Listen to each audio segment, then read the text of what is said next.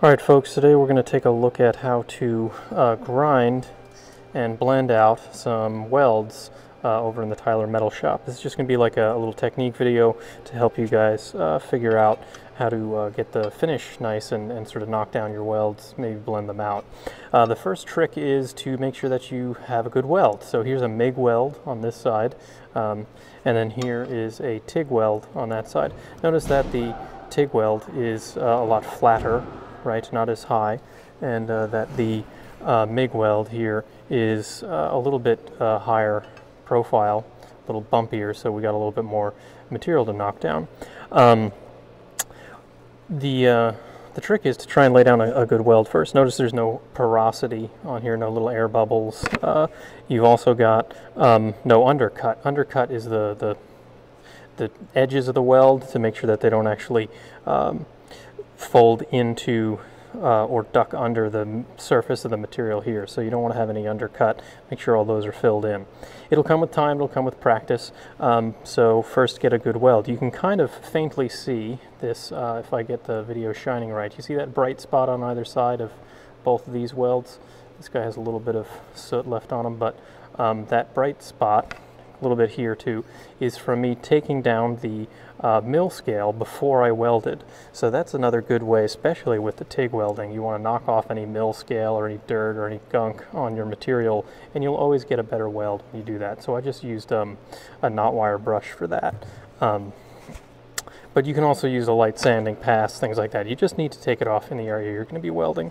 So once I have a good weld, and look, they're MIG weld versus TIG weld, you know, you've got pretty decent penetration on both ones. And another question I often get is, Rob, if I put a weld in here, how do I grind that one out and grind it flush? Well, generally speaking, you just don't, because there's no way you're going to be able to get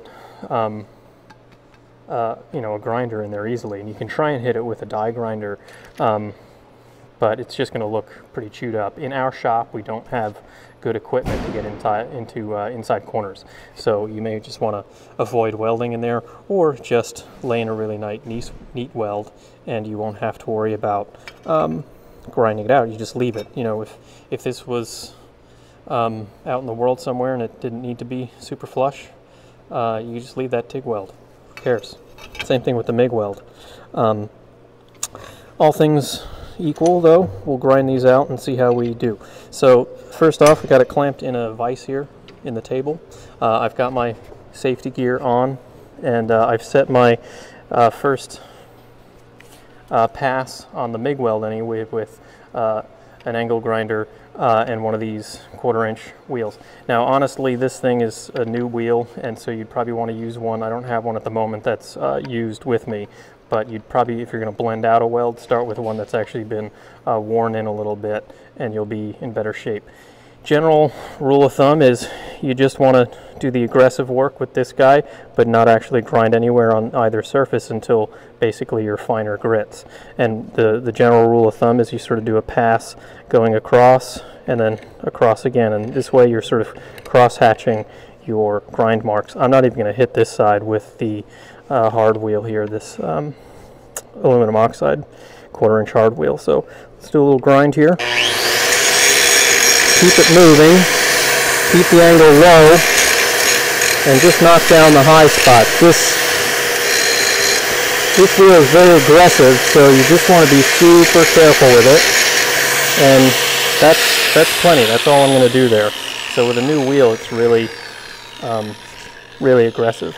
And I already started to hit some of the walls that I didn't really want to do. So the next thing you're going to do, if you're trying to make this, so you could do everything with this. It's just about knocking them down and not really for cosmetic reasons. You could just hit them with a normal hard grinding wheel.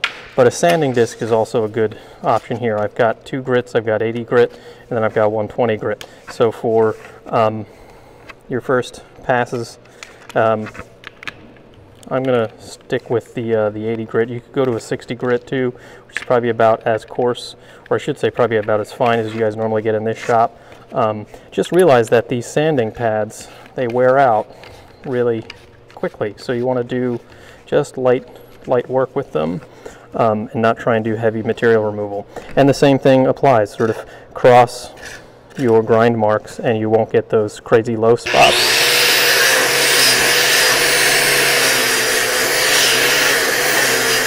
So I'm using a little bit of pressure, but sort of quick passes. I'm trying to take out the grind marks that came from the previous grit. And I'll do a first pass on this TIG weld. And you can even kind of blend things out. The trick is to keep your angle really low. And these corners can get a little tricky. But again, that might be good enough for most people. If you were going to paint this, you could easily use a little bit of body filler, or heck, you might not even notice those little low spots if you were, if you were going to paint it. So here I'll flip over to a finer grit sandpaper, and we'll see how that changes the finish. If these papers are really warped and wacky, you can kind of flatten them out before you put them on your angle grinder, so make sure they're not too dog-eared one way or the other. You always want to use a complete disc, make sure that they're not cracked or ripped or anything like that. So here we'll try some, this is 120 grit. So now I'm just taking out some of those scratch marks, keeping my grinder moving. And so that's probably about as fine and finish as you're going to get in the Tyler metal shop. And this gets pretty warm, so be careful when you're handling them after grinding. And that's not bad. If you're going to paint that, you probably want a little bit of tooth, a little bit of texture to it, depending on the paint job. If you're going to do some kind of a patina on there, you might want to go a little further. If you're interested in going a little further with your finish, you could go right to an orbital sander. We have one of these pneumatic orbital sanders. I find a good intermediate step, and these aren't available for general use in the shop. Like, we don't provide, the Tyler shop doesn't provide them, but you can get, basically they're like industrial heavy-duty Scotch-Brite pads that are impregnated with a little grit. Coarse is the brown, medium is the red, and the blue is sort of super fine. It's more for kind of buffing on the steel. It won't really do much. And this will be a more dangerous thing to use too, because they tend to, if they catch, they really tear the grinder out of your hands. But so you could see about potentially using one of these guys.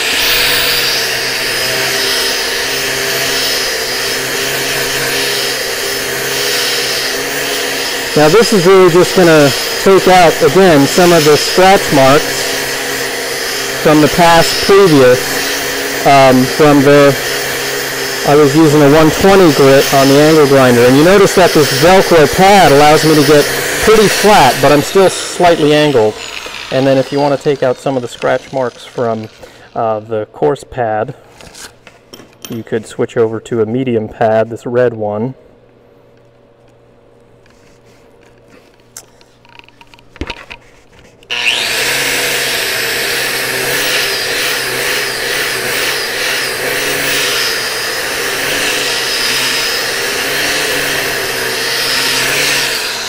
And now that's giving you a real smooth finish. Again, if you were going to paint that, that's probably too smooth.